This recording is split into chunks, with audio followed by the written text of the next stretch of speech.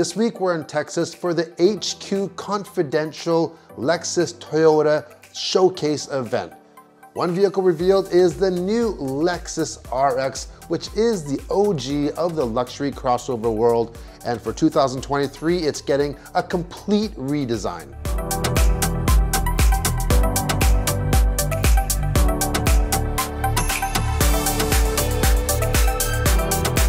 This is the best-selling Lexus in Canada, and I'm proud to say that the new RX will be built in Canada for the entire North American market and is based on the new global architecture K platform. The new platform enhances ride quality by offering more rigidity, a lower center of gravity, and it's lighter by 90 kilograms.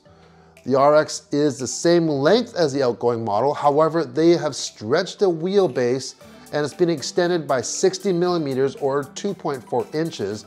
And this not only allows for a roomier cabin with more rear seat legroom, but a larger cargo area with a lower load-in height.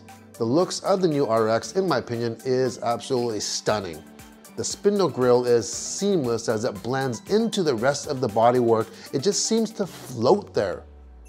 19-inch up to 21 inches are available depending on which package you get, and I love the sweeping line that looks like it pinches the waist of the RX, giving it a much more planted and flared out rear look.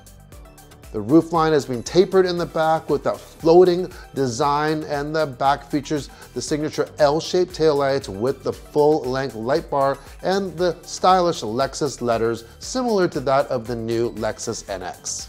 If you watched my Lexus NX review, you'll see some similarities in the new RX. There's the new e-latch system for the door mechanism.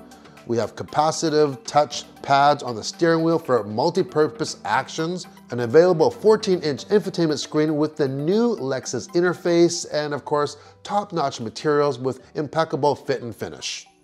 There really is an RX for everyone with a choice of 4 different powertrains, and they all come with standard all-wheel drive. First is the 350, and that comes with a 2.4-liter turbocharged 4-cylinder with 275 horsepower. Next will be the RX 350h with a 2.5-liter 4-cylinder with a hybrid system that comes in with 246 horsepower and a CVT transmission. Then we get the 450h, which will be the plug-in variant. We don't have any details on that one yet, but if it's anything like the NX 450h Plus that we drove, this is gonna be a home run for them. And new for those seeking more performance, there's the RX 500h F Sport. That'll feature a 2.4-liter turbocharged 4-cylinder with a hybrid system. You get 367 horsepower. This comes with a 6-speed automatic transmission, an E rear axle that'll feature a high output electric motor for more low-end torque for acceleration. This one even comes with 6 piston calipers for the brakes. The new RX really marks an evolution of the popular luxury crossover. This design is probably the most on point and cohesive from any Lexus SUV to date. With the increased space, capability, features, and so many different power plants, the new 5th generation RX will have no problem cementing himself at the top of the competitive luxury crossover market for years to come. Thanks for watching, and we will definitely share more info on this new RX when we get our hands on it, which will be hopefully soon.